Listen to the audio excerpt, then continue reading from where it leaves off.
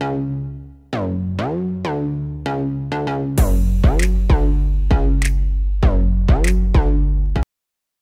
everyone, this is Nishtha and welcome back to the channel.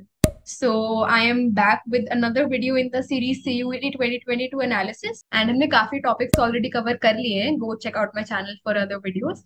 And इस video में हम the most requested topic का analysis करने वाले हैं, that is mathematics. तो मैथ्स का काफी डर है काफी बच्चों को कि किस टाइप के क्वेश्चंस आएंगे, किस लेवल के क्वेश्चंस आएंगे, किस किस लेवल की प्रेपरेशन नीडेड है उनके हिसाब से. मैंने खुद देखा है मैथ्स का पेपर, काफी बच्चों से बात की है and after that this is the analysis that I put forward. आपके मैथ्स का लेवल ऊपर नीचे कुछ भी हो सकता है. डोंट गेट डिसहार्टन्ड, नॉर्मलाइजेशन में सब सेट हो जाएगा एंड ओवरऑल लेवल ऐसा ही रहना चाहिए, क्योंकि एनटीए ऐसा तो नहीं करेगी कि एक लेवल एक स्लॉट बहुत इजी और एक स्लॉट बहुत मुश्किल. तो to get an idea, to get a general idea कि पेपर कैसा रहता है सीयूईटी 2022 में जिन लोगों ने अटेम्प्ट किया है उनका, that may help you in some ways और the other. So let us start with the mathematics analysis. Overall opinion जो मेरा maths पे था, that can be summarized in 4 points. Level of questions was decent. I won't say they were very easy. I won't say they were very difficult. Moderate to hard level of questions थे. I won't give you false hope कि maths का paper बहुत easy था. No, maths में जिसने practice की है and जिसकी speed अच्छी है maths में, वो ही अच्छा स्कोर कर पाएगा. Don't get me wrong on this. अगर आपका स्कोर मॉक्स में अच्छा नहीं आ रहा, मॉक्स है just a practice for you to sit through the exam, to have that mindset. मॉक्स का लेवल आपके पेपर के लेवल से बहुत अलग हो सकता है एंड मॉक्स का जो स्कोर है वो कुछ भी सिग्निफाई नहीं करता, क्योंकि पेपर का स्कोर ही जो है जो अल्टीमेट चीज डिसाइड करेगा. मॉक्स are not going to carry any weightage anywhere, they are just for your practice.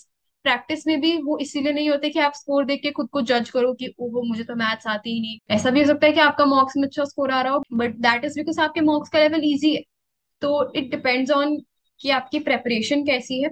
I would say कि आपकी अगर एनसीईआरटी एंड एनसीईआरटी एग्जाम्पलर अगर आपने अच्छे से करी हुई है तो इट शुड बी मैनेजेबल. आपके concepts and formulas should be on your tips, क्योंकि इस एग्जाम में जितना मैंने देखा, managing 40 questions in 45 minutes would only be possible अगर आपकी स्पीड काफी अच्छी है. तो speed becomes very critical here and speed को फास्ट करने का one of the methods is that your formula is on tips, क्योंकि आप क्वेश्चन के मिडवे में नहीं चाहोगे कि आप अटक जाओ जस्ट बिकॉज आपको फॉर्मूला याद नहीं है. तो one tip that I have for you is कि अपने फॉर्मूला शीट बना लो एक. What I did for my class 12 boards and entrance exam was that integration, differentiation, differential equations, जो भी important formulas थे, I wrote them myself. Handwritten notes मैंने बनाए एक पेज पे and I pasted them on my shelf, room में जहां भी आपकी विजिबिलिटी ज्यादा हो. सुबह उठते ही आप उसे देखो, रूम में पढ़ते पढ़ते आपकी नजर उस पर चली जाए. कोई ऐसी जगह उन्हें लगा दो ताकि अब जितने भी दिन बचे हैं आपके एग्जाम्स में, 1 वीक और 3 डेज और 4 डेज और 5 डेज वॉट एवर, आपकी नजर उन पर रेगुलरली पड़ती रहे. And formulas should be on your tips. I cannot emphasize enough the importance of having the formulas on your tips, क्योंकि स्पीड काफी क्रिटिकल हो जाएगी इसमें. Selection of questions becomes very important. आपको शुरू के 2 3 5 मिनट अगर लग भी रहे हैं सारे क्वेश्चंस को ब्राउज करते हैं, उसमें से सिलेक्ट करने में कि कौन सा क्वेश्चन अटेम्प्ट करना चाहिए, तो आई सजेस्ट कि ये कर लो, क्योंकि ऐसा हो सकता है कि आप इंटीग्रेशन के किसी एक क्वेश्चन पे अटक जाओ एंड देन बाद में आपको रियलाइज हो कि ओह बाद में तो इजी क्वेश्चंस भी थे, I could have just skip that integration question and attempted 2 3 questions instead of that. तो selection of questions becomes very important. ऐसा हो सकता है कोई क्वेश्चन इजी हो, आप पेपर से पहले कहीं किया हो, बट आपको एग्जाम में वो स्ट्राइक ना कर रहा हो. Leave that and move on. Don't get stuck on a particular question, क्योंकि आपके पास अटकने का टाइम नहीं है मैथ्स के पेपर में. डोंट गेट मी रॉन्ग, काम रह के पेपर दो, but it's just that be careful with the time here. Practice will only get you through, because practice से ही आपकी speed, accuracy, number of attempts ये सब इम्प्रूव होगा. Practice as many मॉक्स as you can, again just for the mindset, just for the speed. Don't get the score two your heart and that is it. Now chapter wise हम देखते हैं क्या क्या questions थे. अगर इसमें हम देखें, सबसे पहले relations and functions. Relations and functions काफी इंपॉर्टेंट था पेपर में. इसमें 4 to 5 क्वेश्चंस पूछे गए थे. आपके 1 1 into on to फंक्शन से रिलेटेड क्वेश्चन थे. टाइप्स ऑफ रिलेशंस पे क्वेश्चन थे, सिमेट्रिक, ट्रांजिटिव, रिफ्लेक्सिव. तो आपको सेट दिया हुआ था, आपको आइडेंटिफाई करना था कि इक्विवेलेंस रिलेशन है या नहीं, इस टाइप के क्वेश्चन से आपके 4 to 5 is a lot. Inverse trigonometric functions में आपके 2-3 क्वेश्चन थे, 2 से 3। फॉर्मूला अगेन इसमें डायरेक्ट फॉर्मूला एप्लीकेशन पे बेस्ड क्वेश्चन था। Again this is an indicative analysis based on 17 अगस्त का एग्जाम। इनवर्स ट्रिग्नोमेट्रिक में आपका tan इनवर्स ए प्लस tan इनवर्स बी, इस फॉर्मूले पे बेस्ड एक क्वेश्चन था। Matrices and determinants was very very important from this exam point of view, क्योंकि इसमें से 7 क्वेश्चंस थे। तो आपके डिटर्मिनेंट्स की प्रॉपर्टीज, एडजॉइंट वाले जो फॉर्मूले होते हैं आपके combining trigonometric functions with determinants, तो उनकी भी प्रॉपर्टीज से रिलेटेड क्वेश्चंस थे। तो मेजर मेजर आपका जो मेट्रिसेस एंड डिटर्मिनेंट्स में इम्पोर्टेंट टॉपिक हो जाता है ये भी।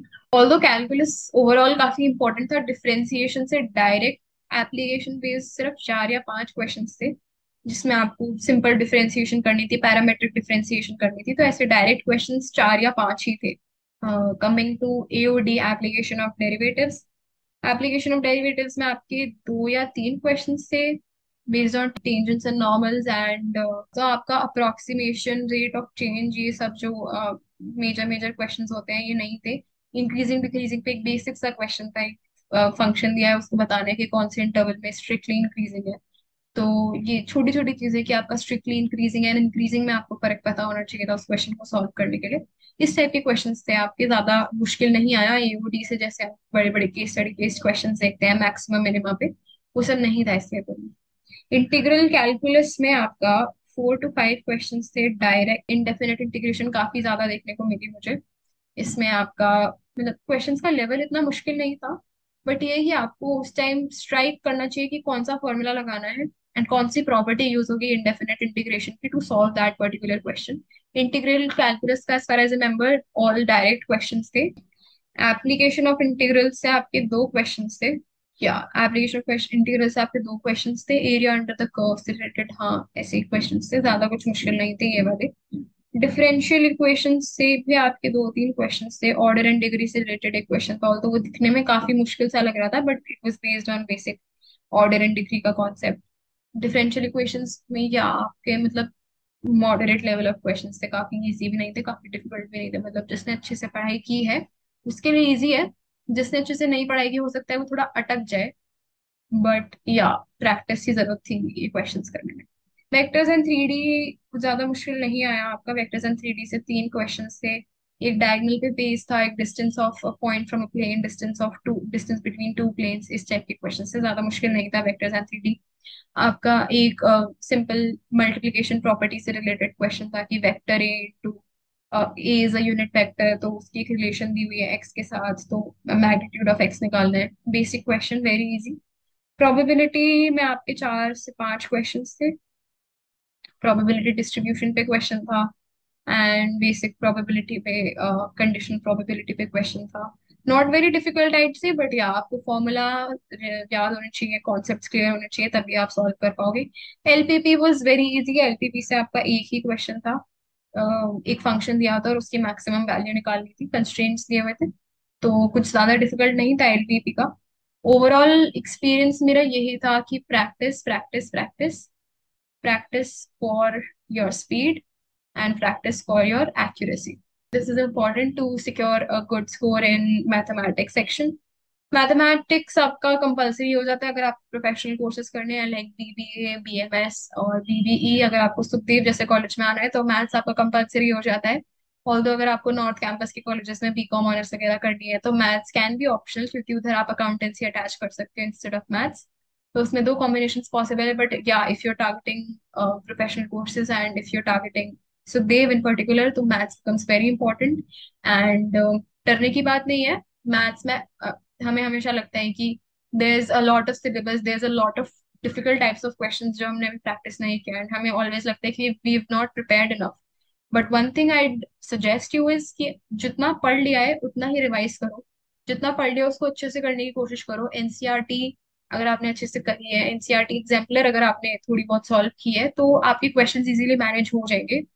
The thing that is important is speed and accuracy. तो आपके मॉक से प्रूव होगी स्पीड एंड एक्यूरेसी।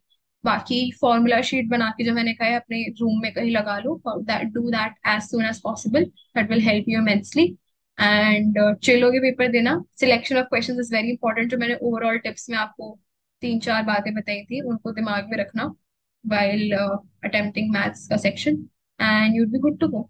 ड्रेड करने की जरूरत नहीं है मैथ्स के एग्जाम से, चिल रहो, जितना पढ़ा है हो जाएगा. Just keep calm and don't let your anxiety ruin your paper. You've prepared enough, just be prepared enough for taking the exam as well, right? एक होती है आपकी एकेडमिक प्रेपरेशन और एक होती है आपकी एग्जाम देने की प्रेपरेशन.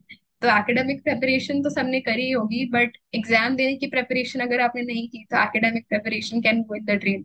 एग्जाम देने की प्रेपरेशन इज काम रहो, इतना टेंशन मत लो, don't stress much about the exam, and जितना कि revise that properly, formula sheet बनाओ, मॉक्स दो, एंड चिल करो. या so that is it. Tension लेके कुछ नहीं होगा मैथ्स की. तो ये है कि विदाउट टेंशन जाओ. एंड रीआइटरेटिंग, जैसे बाकी सेक्शंस में आपके पास 40 आउट ऑफ 50 था, इसमें भी आपको 40 आउट ऑफ 50 ही अटेम्प्ट करना है. So you still have a buffer of 10 questions here as well. तो utilise that properly. Easy questions मत छोड़ देना एंड मुश्किल क्वेश्चंस पर टाइम डिवोट मत करना. Leave the difficult questions. आपको 10 क्वेश्चंस का बफर आराम से दिया हुआ है. Leave the difficult questions, attempt those questions जो आपको इजी लग रहे हैं एंड जो टाइम के अंदर मैनेज हो जाएंगे. So that is it for this video. And अगर आपको बाकी सब्जेक्ट्स के एनालिसिस देखना है तो you can check out my channel, and I will see you guys in the next video with the analysis of some other subject. Till then, all the best and bye bye. We'll see you in the next one. I can hear the demons call when they do what they do, and now I feel like taking off, find a place with a view. The pain is never gonna